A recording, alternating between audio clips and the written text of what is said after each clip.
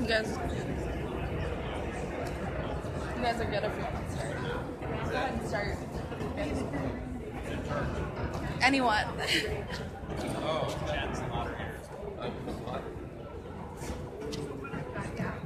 I didn't know I was a moderator, but I guess we'll start this. I don't know everybody's name, so let's go down. And hi, I'm Chad Halfville with Silent Rivers Design+Build and a member of the Home Builders Association of Greater Des Moines.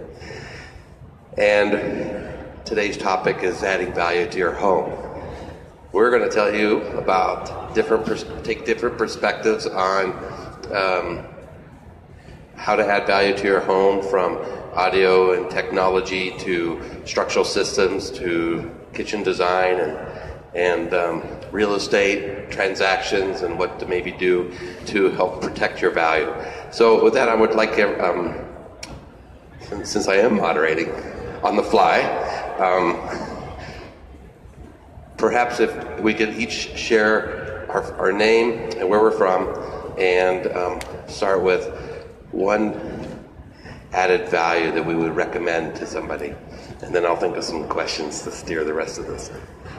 So again, I said Chad Halfville with Silent Rivers Design+Build. And paint is a great added value because you can do it yourself or you can hire somebody to do it well. But when you add that paint, it's a way of freshening up a house to provide value that can also change. That's the beautiful thing about paint, is if you make a mistake or you don't like it, it's easy to fix.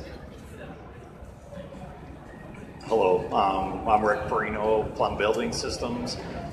We design home plans, and we also build roof trusses and floor trusses. I guess we always look at adding value through proper planning.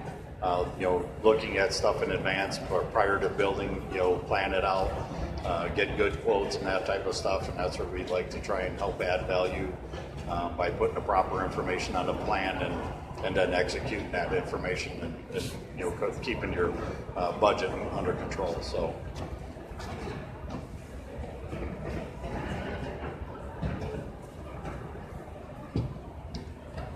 Good afternoon, I'm Sean Woolman with Reference Audio, Video, and Security. So I'd say something to consider is lighting, shades, and maybe some home automation. A lot of the audio video stuff is a great thing for the homeowner to use. So there's probably two ways to think about value. Value for yourself, and then if you're trying to think long-term, value for resale.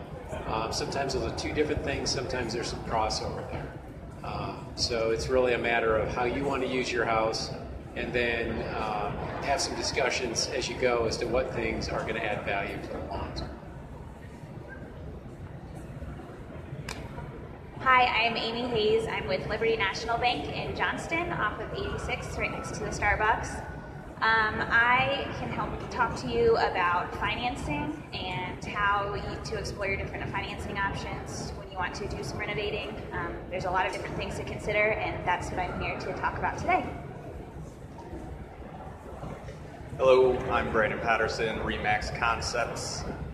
Right now, what I'm going to focus on as far as what I'm going to tell you with added value, I would break it down into price points. So your hottest price points right now are $150 to $250, probably that $250 to $350, and then once you get over that $400 price point, it's going to be a completely different ballgame. So if you have any questions, maybe give me an idea of what you think that your home might be worth or what you're thinking about building, and then we can give you ideas of what we think adding value to your home might be. Right now, in the hot price point, the 150 to 250, we call them unicorns because they do sell so fast, and because we were talking about it before this started, we'll have multiple offers in 24 hours to sell a house in that price point. So, you could do small things in those houses, but in those price points, they're probably going to sell pretty fast anyway. Normally, I would say countertops make a huge difference on a house, especially if you're geared towards a younger market. The younger market really wants to see what I would call lipstick. It's just these fancy looking things, bright and shiny new. They want to see that when they're buying a house because it's things they don't have to do, and it's kind of more move-in ready in their mind based on what they've seen. what the research they've seen in the market. So.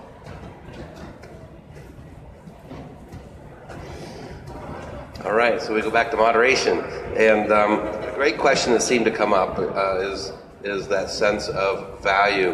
But I heard two different things, and Sean mentioned the value for yourselves as individuals living in a home versus the value to the market, which we see in real estate as well as the appraisal process. So, if let's start with value.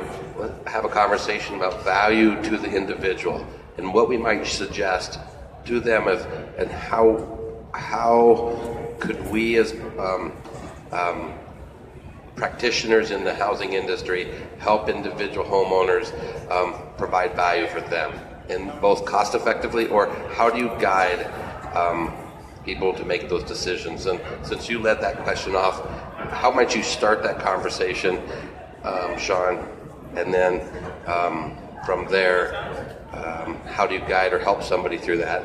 And I would say that same thing would hold true in real estate. Either one of you could add to that is let's say you're making a decision for your, helping a homeowner make a decision that's really theirs. How do you protect value of the house? But at the same time, we're going to live in a house for a period of time. How do we also enjoy that experience? Because if you're just doing it on a value of resale, you may not necessarily get what you want, and you're going to regret it. Yeah, so when it comes down to getting started with, say, a home automation, it could be something as simple as doing some lighting controls or a security system, things that give you peace of mind day in and day out. And it can be just starting small. When you come home from work or being out all day and it's dark, your house is dark, a lighting system can get you to the point where you just walk in. It'll keep track of where your cell phone is, and when you get within, say, 1,500 feet of your house, lights come on the outside of your house, your garage light comes on, and one or two lights inside the house. You never come home to a dark house. That was the biggest thing for my wife when we did that at home, and it was kind of a small, unexpected thing, but she loves the fact that she never comes home to a dark house.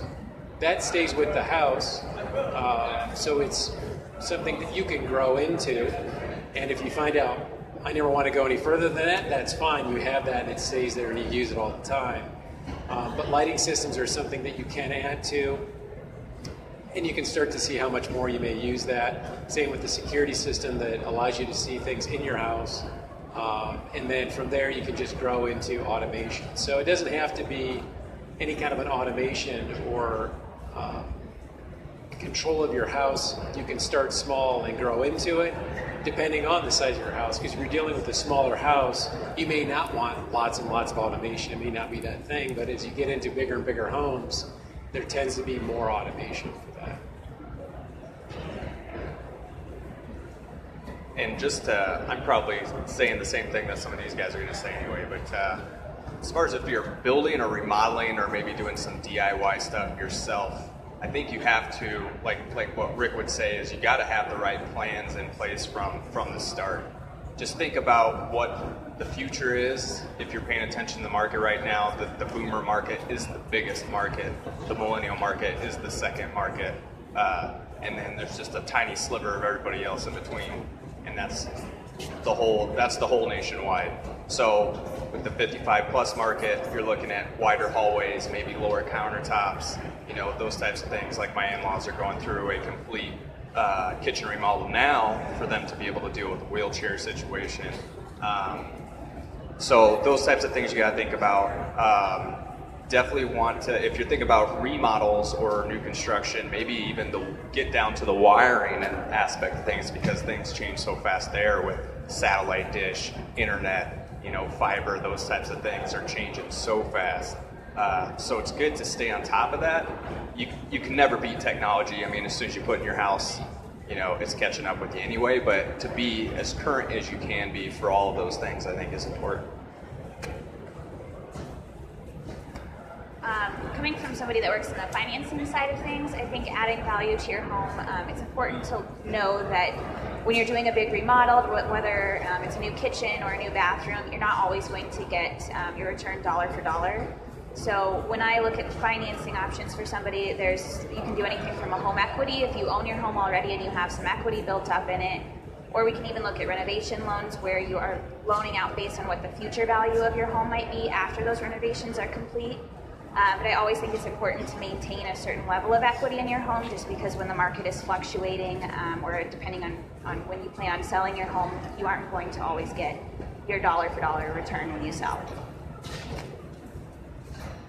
So I might circle back to Amy real quickly before I get into planning. In remodeling specific, and you mentioned the renovation loan, there is a cost versus values survey that gets done every January. And so if you're looking at doing a renovation, one of the things you might do is Google cost versus values 2018. It's a great opportunity to look at value, because what she said is that when you put an investment in renovation, be it a kitchen or an addition, you do have added value, but sometimes not all that value translates into financial return. So you might get 50% or 70% of that cost back at the sale. My question to you would be, how do you help guide homeowners in making good decisions so that the investment that they make in a renovation of an existing home translates strongly into a return?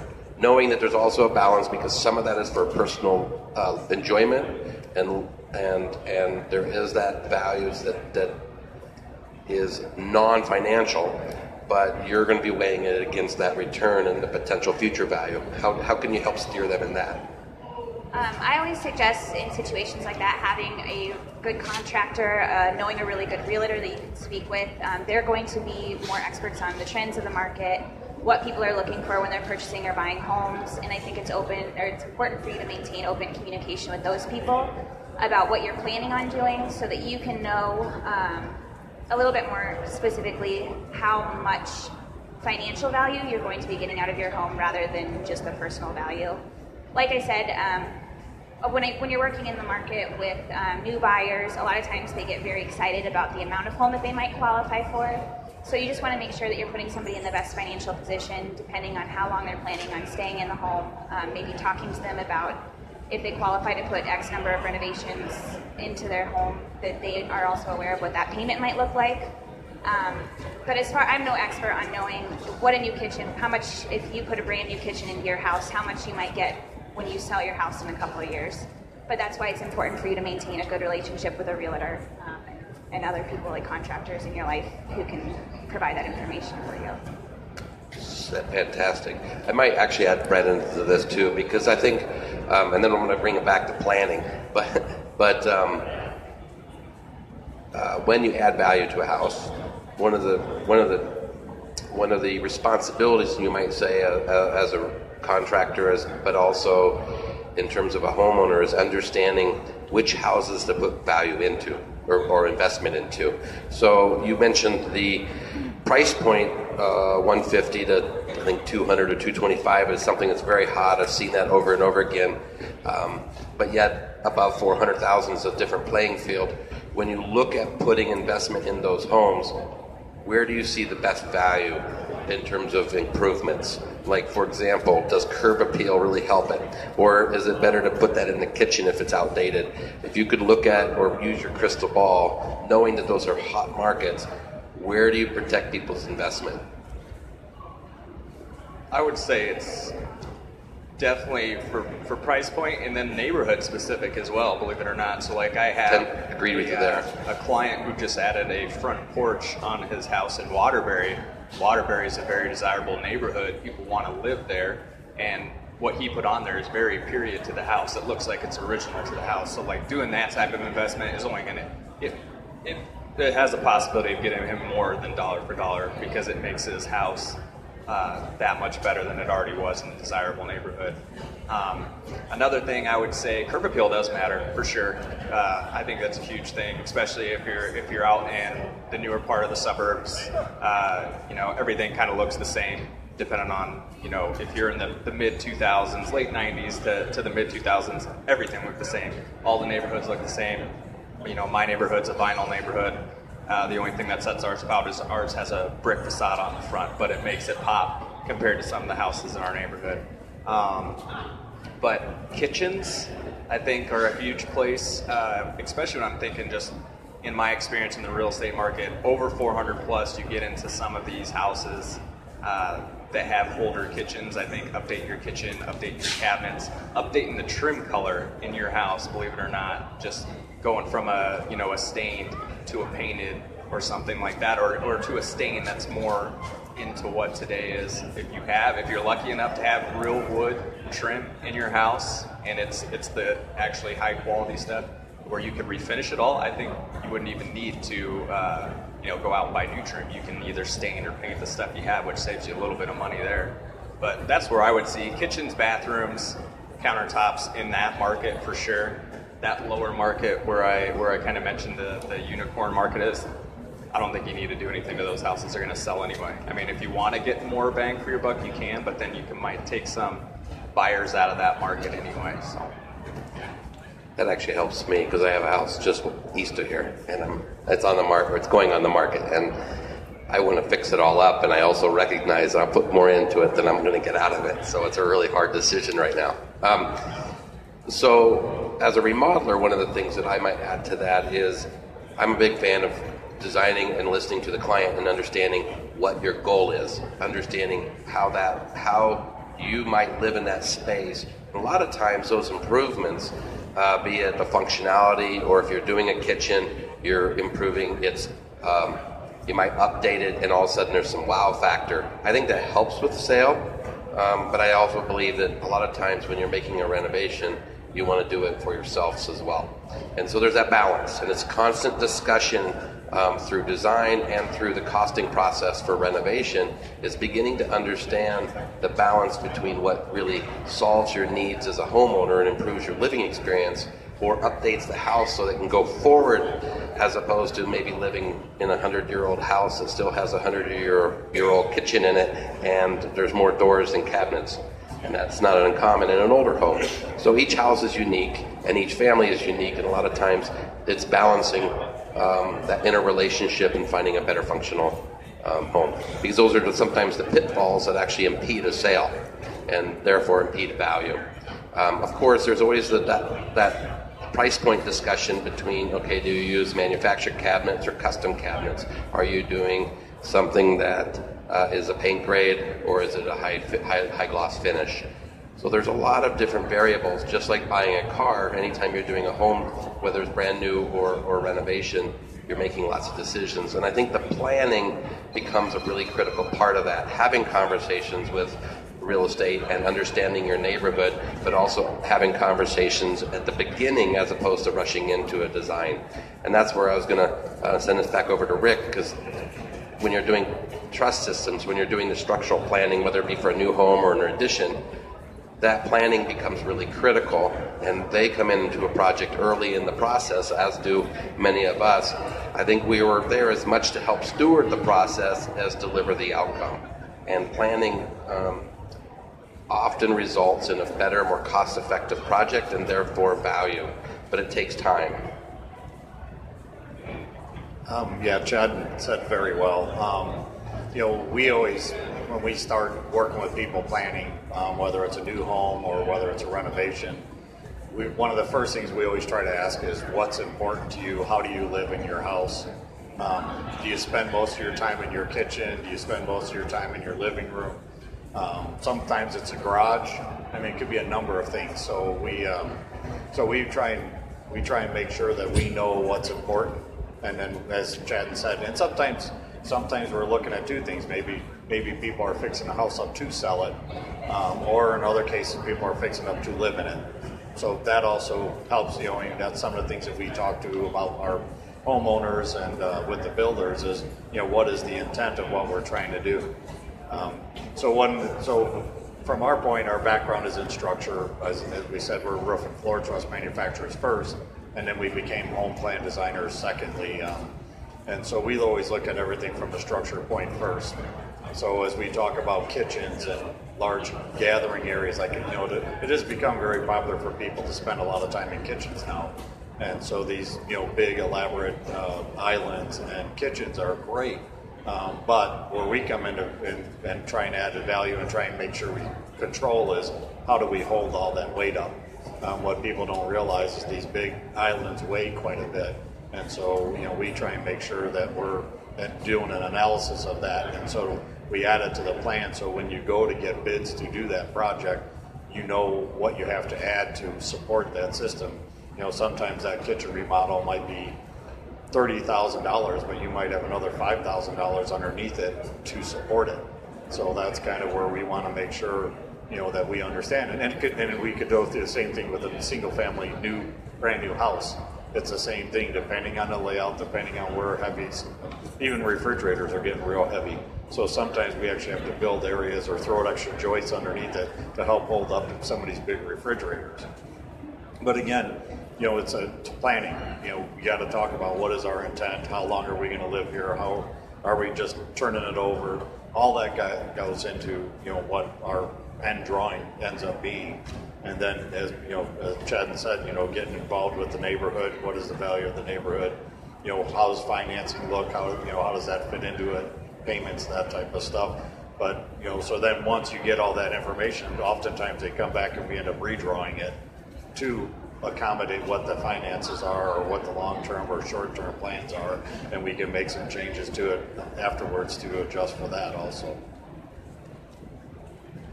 Thank you, Rick. Well, as you can tell, there's an incredible wealth of experience up here in all different industries, from structural and the behind-the-scenes planning, which is critical to any property, to the design and renovation, and the systems that go in behind the scenes that help with automation, that help with audiovisual. There's all sorts of things, and it's amazing to watch that industry grow and expand. Of course, you got to finance usually, and then how do we hold the market? How do we protect it? We could sit up here and talk probably all hour with no problem, but you're here at the show to learn, and maybe you have some questions that we could directly ask or answer for you as participants. I know that around this whole auditorium, you have the Home Builders Association supply chain in many ways, from countertop specialists to siding specialists to how do you maybe do a rebath. But you have the five of us up here. What questions might be of benefit to you that we could answer and help with? And just raise your hand and shout it out. Do either of these mics transfer that far out? Okay, so you'll need to holler, and I'll repeat the question so everybody can hear.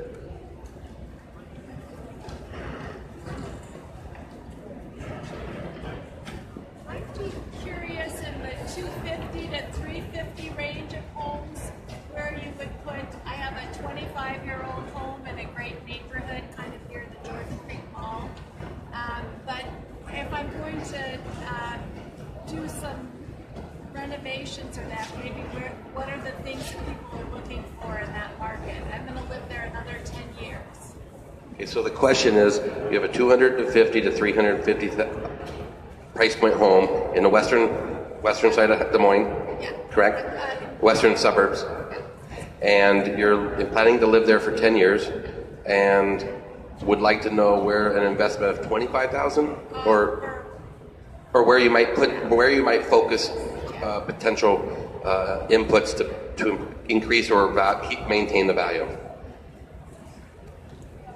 I would, since you have some time, start working on, if you haven't already, mechanicals and things like that. And those aren't going to add a ton of value to your house, but when you have a house that's that old, people see that you've been keeping your house updated. So, roof, furnace, air conditioner, water heater, those types of things. That doesn't need to be done right now.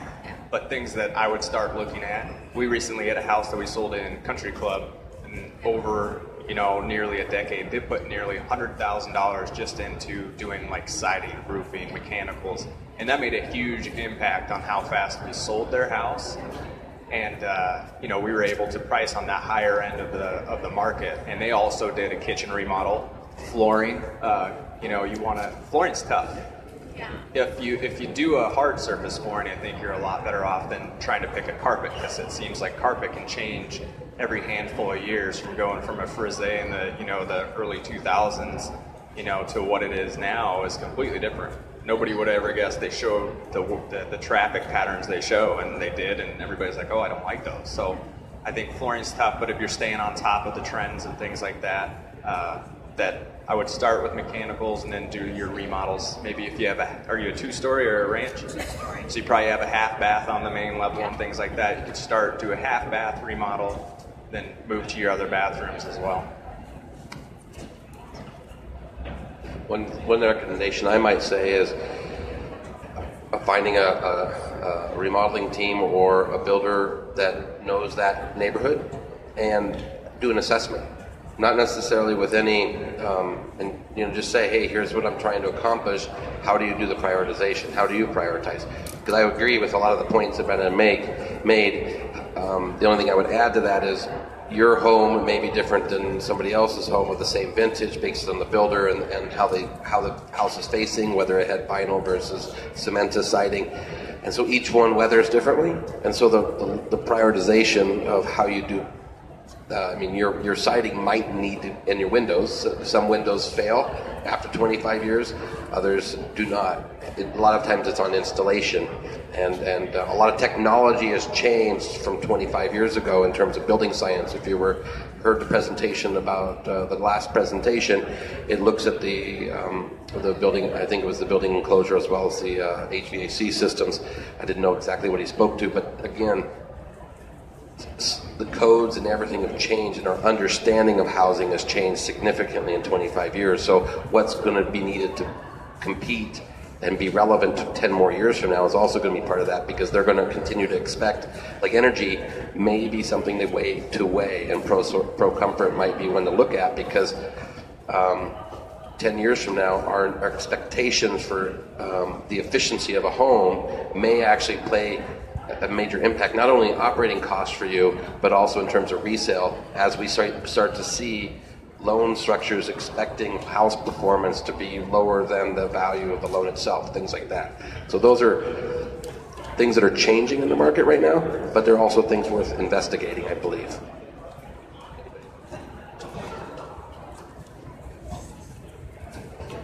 Anybody else have a question? My question's for you. So we're looking into buying homes maybe with lesser value, not like the unicorn range you're talking about. I was curious if you saw value in buying homes maybe in the $100,000 range and renovating them and giving them value that adds up into, maybe that unicorn range. Did you catch that? Yep. Nope. Can't repeat the question. Did you hear it? So, buy a $100,000 house somewhere in that price range and do lots of updates or some updates or whatever to get it up into increased value of some amount. You'd have to make that. I think that's where you work with a realtor and say, yeah, and that's one of those that, as Chad says, you got to start paying attention to the neighborhood, because you can easily take a house way beyond the neighborhood, and that neighborhood will say, it doesn't matter, you're never going to get the price you would in that neighborhood for whatever you've done to the house, where maybe half a mile away, you could easily get another $30,000 or $40,000. So I think a realtor helps with that. Anybody who's doing renovations in the neighborhood, work with somebody who's done some renovations and has a good idea. Yeah, this is the kind of thing that's working well here.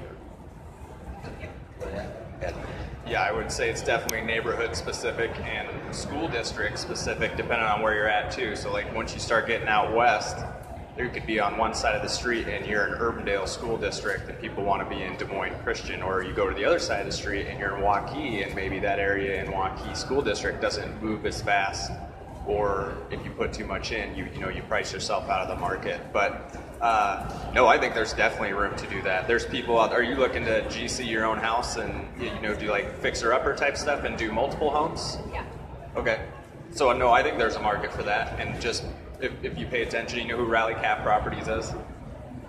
So Rally Cap Properties is somebody, they were in students at Drake, and they started investing in properties down in the Drake area and then started flipping them, doing the fixer-upper thing, beautiful houses. And it's done really well for them. I think they've been in business 3, 4, 5 years. So no, I think there's definitely a market for that. Yeah, they've actually not been in business as long as you think, but it's pretty kind of fun because they've just went woo, and they've done very well. albeit there's risks associated with it, and I think the risks are pointed out. I mean, I was joking about a house that's just 5 blocks east of here, and I used that house as a platform. I could only afford it at the time. It was at $50,000, and I bought it on contract from my grandfather. Of course, the house was only valued at 46, but he refused to go any less, so I bought it at 50. And it's because he had put paneling in the 70s, and it was really important that he had put oak paneling in. So to him, it was a value. To me, I covered it up with drywall. And so I paid a premium because somebody was selling it to me on contract, not because it was worth it. The other challenge was I then decided I would use that house to be able to position, because I used that house to be able to do things in the marketplace that I knew were possible, but I didn't have clients to do. So I put a kitchen in that was probably worth the value of the house. But it was also a way that I was on the first tour of remodeled homes to show that. So one of the challenges you have in doing this is overdoing your house. I echo this because it's really easy to do. The other thing is when you do it yourself, you don't always... I would advise you to think about your own value and sweat equity as a cost, because a lot of people do not count that. And so when you compare yourself to the value of the marketplace, you often are only looking at your retail cost. That's what RallyCap does well. They have to think about their own cost, because sometimes you thought you got a good deal and then you put money into it and then you find out that you didn't get as good a deal. But that's a whole hour discussion, if not a year of classes on it, but just, and again, it goes back to the value discussion of where do you place value in those types of smaller homes, and maybe you have some insight in terms of investment. I would even just say the time of year can sometimes make a difference too. I've had experiences where somebody was looking to do some renovations, so we did an appraisal based on what that house would be worth once those renovations were completed, but this was done in the spring. And then the renovations were completed in the middle of winter, when obviously less people are moving, less houses are for sale, less houses are being sold. And when appraisals are done, it's based a lot on the comps and recent sales in that area. So there weren't as many to choose from, and the appraisal actually came in about $30,000 less than the initial. So a time of year can really make a huge difference too. Does that help answer your question? Yeah. Excellent. Thank you. I'm sure any of us would be happy to talk about that.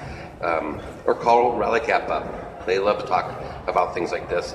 They have split. So there's 2 companies now. One's RallyCap and one's Anchor. But there are a lot of young people working in this market in terms of rehab and what have you. So go for it. Any other questions?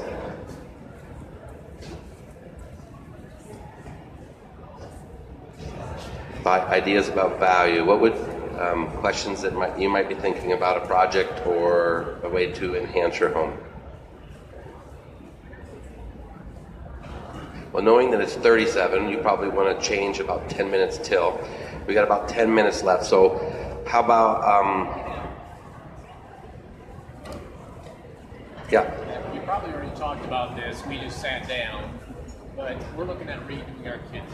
We're in a house that's 20 years old, and my wife and I, our kids just left the house. We're going to stay in the house a little bit longer, so we want to rehab the kitchen. We want to rehab it such that we can resell it too.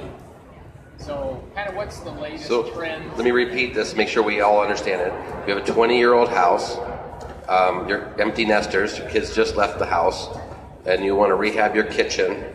And you want to do it in such a way that you don't overdo it, and you want to protect the value. Protect value of it, but also make it resellable in about 5 years, but protect the value. And so you're thinking about resale in 5 years? About 5 years. Okay. Where do you think the market's going to be in 5 years, Brandon? Can you get out the crystal ball and tell us? I wish I had one. One more thing. Our house. One more thing. Our house is it's a 2-story. It's a family home. 2-story and a family home. Which means a younger family is going to buy it. You know, in the late 20s, 30s. What neighborhood? It's in north central Iowa, and it's Okay. about a 15 to 25-year-old neighborhood. North central Iowa, 15 to 20-year-old neighborhood. What are the trends that we should look at or avoid? Well, as for trends, so now I tend to not follow trends. or I tend to try to create trends. So I'm not always the ideal person to speak to that, other than the fact that when I say I don't follow trends, what I mean by that is the trend sometimes gets stuck in its own period. And so I would rather you do something that's timeless or universal. It's really no different than I wouldn't go and paint your walls really bold colors just because it's really popular if you're going to sell it in 5 years, even though you personally might like that. Now you will attract certain people because of that, but I would tend to, as a designer, start to ask the question of what really has more resale value and what will reach the common. But who's the audience? Try to look at the market of who might be moving there, and then try to figure out that. But when I say timeless, it is not overdone. It is there are very traditional looks. I kind of call it the Pottery Barn look. It doesn't tend to go away. It's a painted wood. It's cost effective. It's not highly stylized stain patterns or wood types, unless your house dictates that. But if your house has that versatility, I would tend to keep it simple and clean. Realtors might feel otherwise, but I would gather that you want to reach a larger audience, and you want to, if you have wood throughout the house, you may need to stay within wood. In that case, I wouldn't break the convention of the house, because again, your house has a style, and I would want that kitchen to represent that existing style rather than trying to do something that is stylized for a trend. Does that make sense? So 20 years old, so that puts you in late 90s maybe, so early odds. 98 actually. We have a lot of oak. We have a lot of oak in the house, oak in the kitchen. So depending on the style of the oak and whether they had caught up to the styles of the time, because sometimes the 90s oak still emulated 80s oak, and it tends to feel a little bit that period. And I think people are looking for a little cleaner look. So I would tend to, not knowing your house, I would tend to say a more simpler pattern of cabinets, but maybe painting them would suffice. It also depends on your house and how the cabinets were holding up. I also look at that.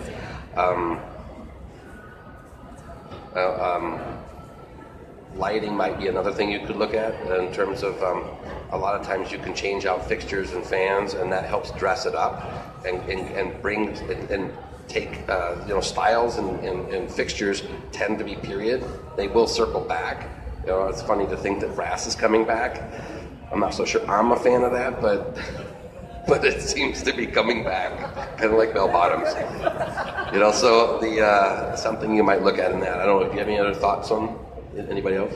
I would say that's about 100% accurate. I would go with like the traditional timeless style, because Iowa, never, in almost everything, even design, never gets too far in over its head. We're still traditional in our values, and just even designs. Like, there's modern houses out there, but if you don't live in an area that has a lot of those modern type houses, and you have the only one where you did your super modern remodel kitchen, not everybody's going to love that. So you definitely want to do something that doesn't take any buyers out of the pool 5 years down the road like you're looking. You could still maybe add an open concept to your kitchen or something like that without ruining the feel in the period of the house. Yeah, that open concept is a good one. See, it's hard to say because I don't know your kitchen, but one trend is very common is opening up the kitchen, getting that kitchen's access to some other room so that there's more flow. People want that openness. I was also thinking about flooring. Depending on what the house, how the price point of the house, you might consider even just leaving the cabinets and doing something with the flooring. If it was broken up, or if it was a lesser expensive flooring pattern. But now they do so many things with wood-looking tiles or really nice planks. You might look at that. I would be careful of being stylized, unless that's going to be your wow factor, and use things to unify.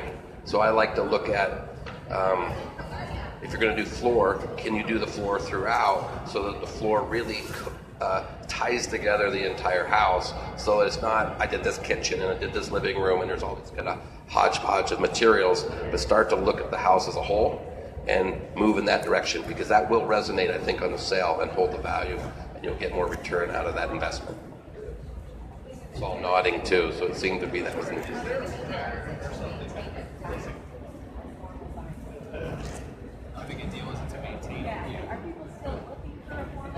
question is how important it is to maintain the formal dining room, correct? Yeah, and I really think that it still is a big deal. Maybe not to every buyer. I would say it depends on the layout of the house. If the formal dining room is kind of in the way of something, like maybe creating that open concept to the kitchen into the living room thing, it might be something that you look at kind of where a big island would come into play and you wouldn't need that formal dining room anymore. But yeah, I think it depends on house by house and the plan layout of the house. Does that help answer your question? Any last questions? So I think we might have time for one more. I imagine we'll get real close. Okay, so then let's end with this. Maybe we could say we started off with a real simple value idea. Maybe we could end with one more value idea that you can take home. Something that you can take home. And I might start off and say that I think energy efficiency and house performance is going to continue to grow in its performance. I mean, in terms of its requirement, if you will, especially with new homes. I think you if you're buying or looking for new homes, you want to make sure that you buy or look for a house that has performance value that's greater than just code, because I think that's going to hold value over time, and I think it's going to be a requirement within the next 5 to 10 years. If you have an existing home, the challenge with that will be how do you take an existing home that is built to a standard that is older and upgrade it so its performance and efficiencies match or compare with, since you're always looking at comps in terms of the appraisal process, to what a new home is. And that's going to be one of the challenges as an industry, is balancing the investment in new homes with where the investment in existing homes and how that compares with new homes. And that's going to be an interesting thing to watch in the next 5 to 10 years. I guess the last thought, again, don't forget about the structure. As you're planning, just make sure that whatever you're doing, that you're protecting whatever you're doing above to make it look nice. Make sure you have the support below, again, very important. And again, different parts, or if you want to take a wall out, how am I holding that wall up? Again, just make sure that you're not cutting corners, because oftentimes people will take a wall out and put a header across and not realize that the header or the wall below it may not carry that weight. So just make sure you're double checking on the structure part of whatever you're doing. And again, that value, it's hard to justify that value, but the lack of doing it can cost you quite a bit down the road to go back and repair or add that support afterwards is a lot more expensive than it is to do up front. So. Orange Smurf tube is the most fantastic thing in the world for future-proofing your house for electronics. So I call it Smurf tube, whatever. I mean, electricians know what it is. We know what it is. It's a flexible tube that you can put in the walls that we can pass cables down. So if you're doing a kitchen remodel and you don't know if you have a way to get all the way up to the attic in a 2-story, that's a good time if you got a wall opened up to be able to get into the second story floor. Then from the attic, now you've got a chase tube that you can use down in the lower level. Because that technology is going to change. Right now, we're looking very, very seriously at putting in fiber optic, because we know video needs in the future are copper won't do it. It's going to have to be fiber optics. So that would be a small, relatively, almost very inexpensive thing to put in when you're doing some sort of remodel. What about the new technology, like say with Bluetooth, that type of stuff, home electronics and stuff that you do? Will they be able to do that wirelessly and not have the need for that? Yeah, that's a good question. We get that asked all the time. How about wireless? There are things wirelessly that work really well. Wired is always better than wireless. It's great to control wirelessly, but you're very dependent on your wireless network for a lot of things. So you have to have a very robust, very nearly bulletproof wireless network when you're doing wireless. So when possible, wire. There are lots of options for wireless things, but I'd say always default to the wired network and then look at it. So, but being able to have things in place to make wiring easy will save you from having to cut holes in things you really don't want to cut holes. I would say as far as value, I can contribute most to adding financial value. So I would just end it with it's important to maintain a good relationship with a mortgage banker or with a realtor if you're planning on doing any major updates to a home, just so you can know how likely that home would be to sell for what you want it to in that neighborhood. You can keep up with market trends. You can keep up with different financial trends and changes in the mortgage market too. So yeah, I think it's important to maintain those relationships just so that you can really keep up with everything and be prepared financially for the best. I would say in the end, it's your house. Have a little bit of fun. You know, you're living in it, unless you're not. You're doing investment properties and you're building them out or whatever. But you know, if your thing is you like movie nights in your house and you like entertainment and the 5.1 surround sound and all that, just do it. You know, and you know the things that I wouldn't do is like changing the layout to be super personal. Any personalization that just takes it too far will be harder to sell. But as far as your house goes, it's your house. Have fun, live in it, love it, and see what happens later. Well, we thank you for attending. I'm sure any of us will sit around and chat if you have questions, but we're going to switch to the next one. So thanks, Rick, Sean, Amy, and Brandon, and thank you all for attending this session. Have a great afternoon.